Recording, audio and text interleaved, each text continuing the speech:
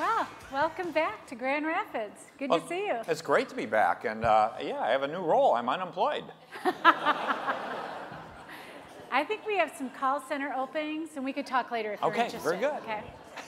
But seriously, how is it? What are you up to? Are you busy or? I'm catching up on an 8-year-old honeydew list.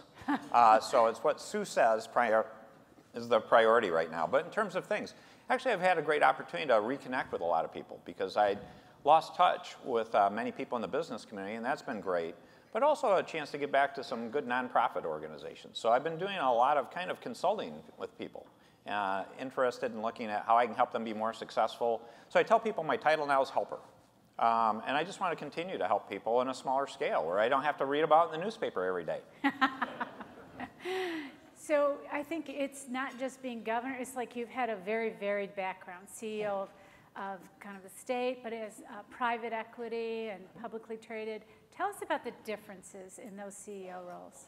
Yeah, it's interesting. I told someone this is my 5th career transition, and hopefully I'll figure out what I'm going to do when I grow up. So it's been a fabulous career, but there are some differences between the public and private sector.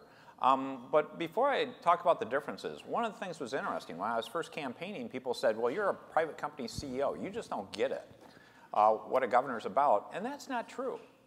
And that's something many of you run organizations here or leaders in organizations, and you should be really proud of that. Because it's not just about making money. It's about helping your employees. It's about helping your community, your suppliers, your customers. I've always said there are all these constituencies. So it's not, you're just not this command and control person. You're doing a lot. So before I talk about the difference, recognize the similarities are very strong. The differences, it's pretty straightforward. You don't have profit as a motive if you're in the public sector. You're there to serve. And that's an incredible opportunity, and I encourage each one of you to always think about that if you ever have the chance or the interest to do so. There are some other differences, I would say, and they really fall into 2 or 3 kind of categories. One thing I really did enjoy as governor is there is nothing in the private sector that has the diversity of things you got to work on as a governor. You can't make this stuff up. In terms of the areas. Everything from agriculture to corrections. I never thought, I actually had to sign a bear that involved the gestation cycle of bears. And if you think about all these areas, and being a proud nerd, I love that because it gave you an opportunity to learn about all these areas. The other thing is just the amount of scrutiny on everything you do. Everything's underneath the microscope. I thought when I was in the private sector, I was actually fairly active in press relations and communications. I would get interviews on a regular basis. It wasn't even a speed bump compared to what I had in this role, where literally we figured out on my schedule, on average, I did more than 1 interview per calendar day every day I was governor. Wow. Think about that. And so there are some big differences there in terms of that. And the other one is you just have to figure out how to keep connected with your family. It's tougher because of the scrutiny they get and the pressure on them. But overall, it was a wonderful experience. It was an honor to serve. I mean, when else do you get a chance to help 10 million people you care about? Yeah. And you were great. We really enjoyed your leadership. Thank you.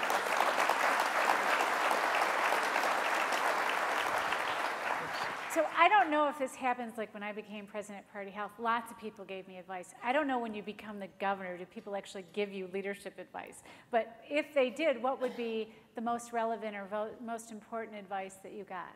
Yeah, there are 2 or 3 pieces of advice. Now, I'll put it in a bigger context, Joan, of advice that I relied on when I became governor in terms of things that were important to me.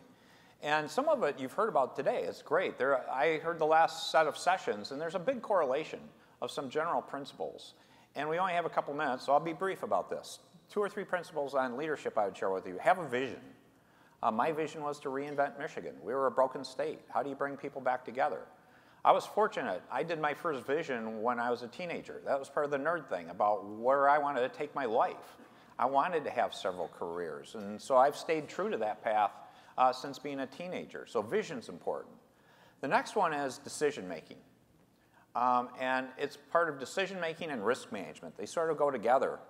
And one of the most profound things that happened to me in my life is a book I actually happened to have in a poli-sci class back in 1977 at the U of M, and it was on the Cuban Missile Crisis. And you go, how does that relate? A professor, Graham Allison, included in this book something called the rational actor model of decision-making. They use it in foreign policy, but it made sense in my life, and so I kept it for decades. What's the problem? What are your alternatives? What are the consequences of the alternatives? And make a decision. And quite often in life, I find people sort of not managing risk, but avoiding risk. And I tell people that's one of the worst things you can do in your life, is to put off a decision and sort of say, I don't want to make this decision. Well, I tell people, you've made a decision if you don't make a decision. And you're going to have to live with the consequences, so make a decision. And the last one I'll share with you in terms of general principles was empowerment. When you're leading the state of Michigan, you're one person.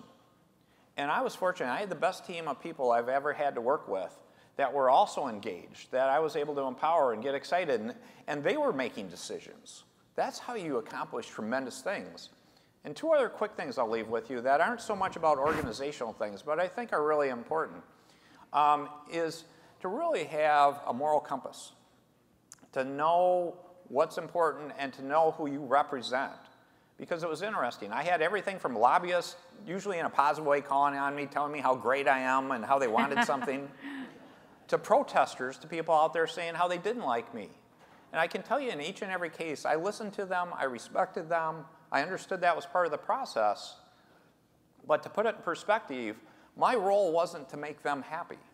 My job was to represent 10 million people and to make the decisions I believe were the best for all those people in terms of going through that process. And I think that's something that too often we overlook. Yeah. And the other part is just to know yourself and who you are, and that you're not perfect. And how do you build that team, again, of people that can support you? And I always called it the philosophy, it's the golden rule. The last one I'd share with you is do unto others as you would like them to do unto you. And I've lived that my whole life, and that really started when I first started teaching. I taught my first class when I was 22 years old, or 23. And the funny part is my students were the same age I was. So think about that. And I looked like a bum back then. I had a beard that wasn't very nice. I had jeans, a flannel shirt, and a backpack. And I was the instructor for this class. And so I thought about it as, I'm not better than they are, but I'm responsible for doing this class. And so I took the perspective to say, I'm the same as they are. I just happen to have more knowledge in the subject matter. And how do I share that with them? And how do I treat them with that respect? When I became governor and for my CEO days, I always translated to that as whenever I'd work with someone in our organization, I never believed you should behave any differently for the person you work for versus who works for you. And to make sure you treat everyone with that same degree of respect. Because that's how you earn trust, and that's how you be successful long term, because we're all people. Yeah, well, that's great. You know, you always did have that touch where you were so approachable. And I think that really shows through in who you are. Thanks. In our audience, we have a lot of entrepreneurs. And would you give any different advice for entrepreneurs who are starting businesses or taking risks? I mean, is there anything unique in that situation? Well, there's a lot of unique things. Being an entrepreneur, congratulations. You're not fully rational. I've started things, the governor thing. I mean, if you think about it, by definition, if you're an entrepreneur and you're going off to do some new venture or something, you're not fully rational in the conventional sense, because if it was conventional, it would already be done. You're doing something that's new and innovative. Yeah. And so don't view that as a negative. That's a positive power to say you can go where someone doesn't believe you can go, or you can do something you can't do. The other thing I would share with an entrepreneur is as you grow, and if you really take off, figure out how to make that transition. And the great illustration is Ted Waite hired me at Gateway to sort of be the person to come in to say, how do I take an entrepreneurial fast growth place, how do I make it a large organization now, but how do I do it in a way where we don't have chaos or bureaucracy? How do you do it in a way that keeps the positives of the culture and at the same time now has the structures and the pieces you need to be successful at a whole nother level, but you haven't lost that special spirit? Yeah. We heard a lot of different speakers talk about creating the culture. Yeah. It actually was resounding what great leaders talked about today was culture, culture, culture. How did you create a great culture? What's your tips around creating a culture? Yeah, a lot of it is vision, empowering people, but then creating this environment of openness, but teamwork. And what do I mean by that? And this is true stories in terms of being the governor. When we first got started, we were a broken state. So think about that. We were 50 out of 50 in how many different ways? Mm-hmm. And I didn't run for governor to say I'm aspiring to go to 47. right? What's the point? You had to aim for top 10. And are you going to get to top 10 by doing things the same old way? So we had to reinvent our state. We had to reinvent how we operated. We had to innovate. And if you think about innovation, it's hard in a private organization. It's much harder in the public sector because there's a risk of failure and there's a risk of criticism. So I told our team right at the start, if everything we worked on worked, it meant we weren't doing our jobs because we weren't pushing the envelope hard enough to do what we needed to do to be a top 10 state. And so we did tons of pilots, tons of things to try. And so that was part of it. The other one is this open attitude of saying, when we get in a meeting, obviously I recognized I was the governor, so I'd lay back a little bit, but let the discussion go. But I had times where I had senior people, much of our team, telling me I was nuts. I mean, I was just wrong. I was going to be a one-term governor. We were going to be done. It was all over with. It's like, why are you going to do this in the first 6 months of office? You're going to screw this thing up. You're going to be over with. We can't do this. And it's like, yes, we can. That's back to that entrepreneurial spirit. And the point is we went ahead and did it. But the part I respected about my team, the culture we created is we could have that dialogue. We could have that discussion. But once a decision was made, everyone got 100% behind it. That's a unique thing. And that's why I'm so proud of the opportunity to work with these outstanding people. So that's something to always foster is have that environment where even the boss can be criticized in a constructive way. I mean, they weren't calling me names. They didn't have signs, but they were telling me I'm crazy. But we went ahead and did stuff. You can do incredible things when you get people collaborating, cooperating, and so it evolved where I learned from them. And I still tell people, several people on our senior staff, I viewed as mentors to me, even though they technically work for me. Yeah, that's really cool. We talked a little bit today about the talent shortage, the millennials, how work is evolving and changing, the workplace. What's your perspective on that? It would be probably one of the two most significant issues facing our society and our country. Wow. Number one is civility, the lack of civility in our country. We will not continue to be the greatest country in the world if we can't get along with ourselves. And so I'm...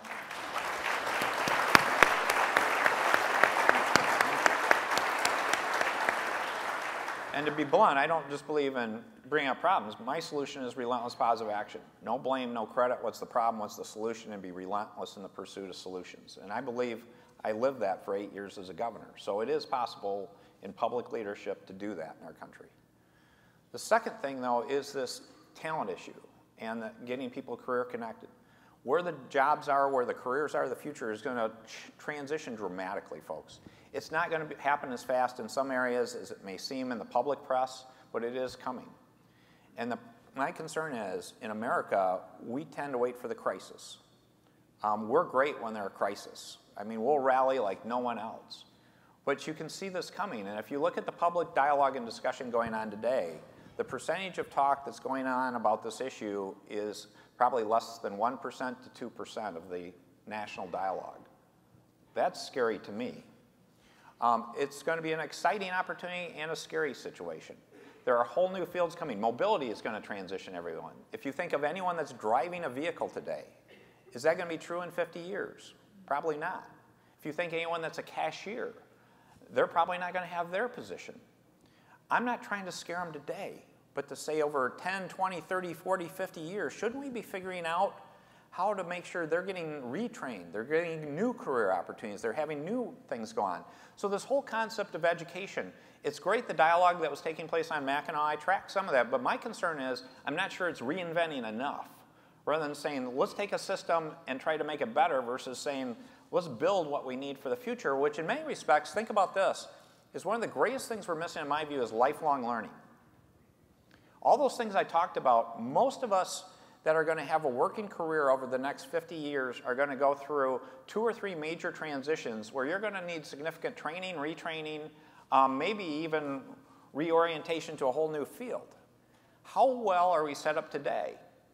So it's interesting, when I talk to our university people, our community college people, a lot of those folk, I said, what you're doing is going to change dramatically. And I said, don't get mad at me for bringing this up, but change your mindset. Your mindset, you're focusing on a market share of 16 to 25-year-olds largely.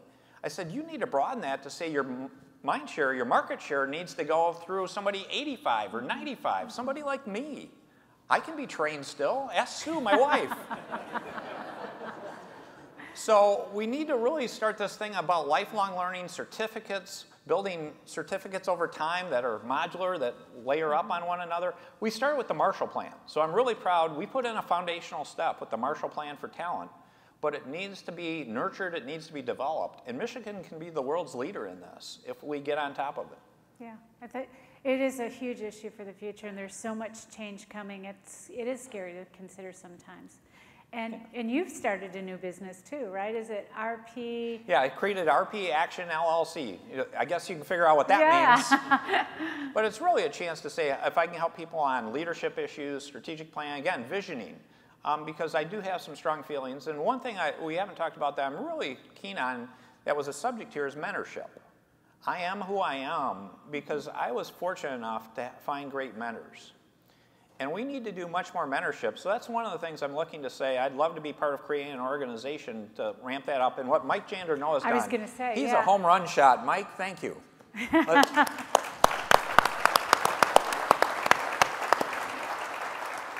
But I'd like to say, is there a version we can do that literally could have thousands of people involved, or hundreds of thousands at some point?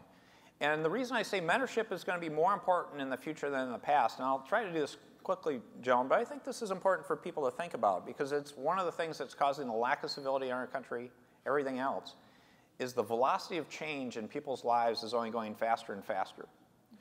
And the amount of decisions, the amount of traumatic issues people are having to face to say, where's my career going, where's the future going, is my quality of life at jeopardy, is one of the reasons you're seeing the left and the right have these political issues, and unfortunately it's being channeled to negativity. They're being taken and channeled off into negative energy. What we need to do is bring people back together on common goals because they have the same issue. They're worried about where their future is or their kids' future. And if you think about it, social media is actually contributing to the problem more than it's helping with the problem. So I've talked about a lot of bad things, but what would be one of the key parts of a solution? It's mentorship. Mentorship is what helped make my life. But if you think about it, if you're in a situation where you're facing more and more things being thrown at you, saying, I have to make more and more decisions, fundamental decisions on your life, what's the key thing? Having trusted guides to help you through that process. Not a boss, as Mike said, not somebody telling you what to do, but someone you can go to that you have a personal relationship with, that you trust, that you can ask those questions to give you the confidence, the ability to make a sound decision. Again, not avoiding a decision, to make sound decisions and move forward. So my view is we need to spend more time on mentorship now in the upcoming future than we ever did in the past. Yeah. Well, I could see you coming alive over that issue.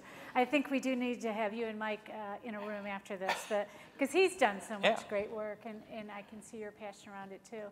This is going to be totally crazy conversation, but have you ever really thought of yourself as a fashion guy? Because if you look around the room, not many ties in the audience, and you set a whole new tone for Michigan. Well, the good part is the Grand Hotel had Snyder Casual occasionally, where you could get away without a tie. That was a big move, folks. I worked on that for years. I don't know if it's still holding up, though. It may have gotten blown up. But the funny story is the cultural question, or cultural situation that caused the no tie.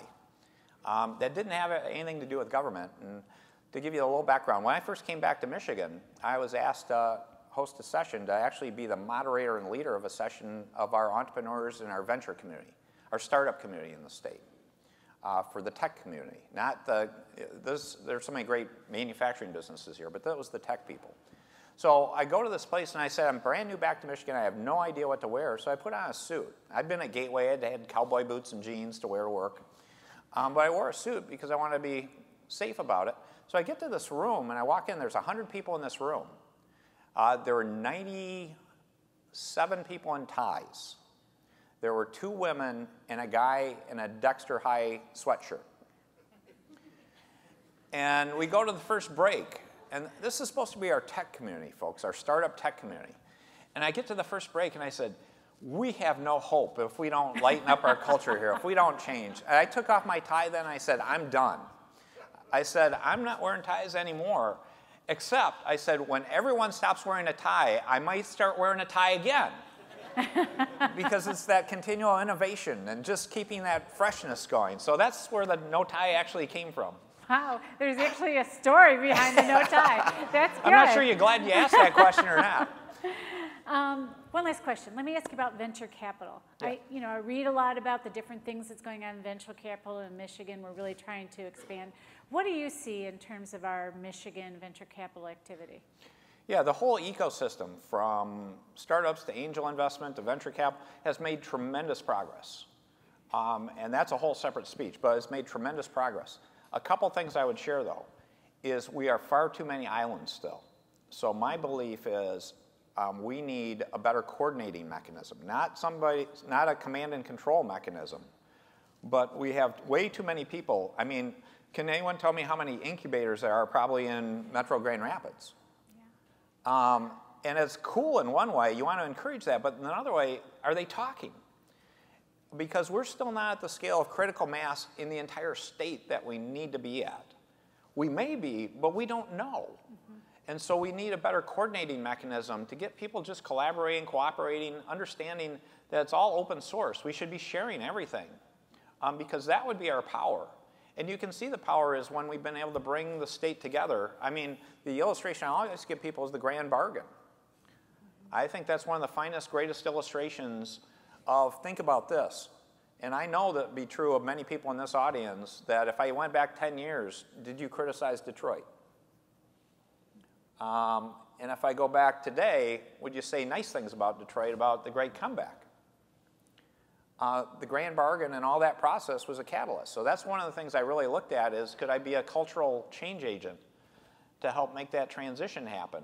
And the power of Michigan, when we're all one Michigan, and that was talked on Mackinac, is we need to continue to sustain that.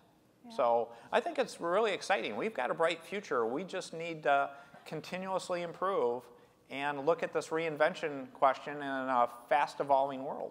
Right. So it's a big transition. People talk all the time about retirement and how that feels. But you're not going to retire. You're going to keep going, which is kind of what people do these days. When they retire, they start to work on their passion. And how is that transition? What advice would you give to people thinking about making that change? Maybe it's just a scheduling change, as was said earlier in the panel. Yeah, no, it is so longer term, people that know me know I have a personality profile that, no, I'm like the Energizer Bunny. I'm just going to keep going. But you have to go through the phases of understanding, going from governor, you're going 100 miles an hour or faster to 0. Yeah. And so that was a transition. Actually, as Sue's on a vacation right now because I've been around her enough. She was really happy to have me around for a while, but then it's like, so the classic is we were coming in and somebody asked me if I wanted coffee, and because have you gotten over your caffeine addiction being governor? I said, no. Thank God no one gave me caffeine. My staff, everyone would have been terrified. Me on caffeine, look out. So it gets back to the point, though, I mentioned earlier about knowing yourself and having confidence in who you are, but also how you can give back and give value to people. Because when I stopped and looked at it, I mentioned I was doing my 5th career transition. For me, that was a huge benefit, and most people wouldn't have that because I did this 4 other times. Right. This one is different, but you know when you're starting over again, there's a bright future. And that's a message we need everyone to always have, is if something happens, if I became unemployed, that there's a bright future out there. You just need to, again, have a vision, make decisions, empower people around you to help support you, find mentors to go through that process, and push forward in a positive, constructive way. So I know it's going to turn out well. It won't be a straight line. Nothing ever has been. But that's where hopefully I can give back. So those are the kind of messages I do want to share with younger people or other people I can be constructive with. That's such a wonderful message. I think that's a great note to lead on. Thank you so much for your time and energy here today. Thank you. Thanks, Joan. So stay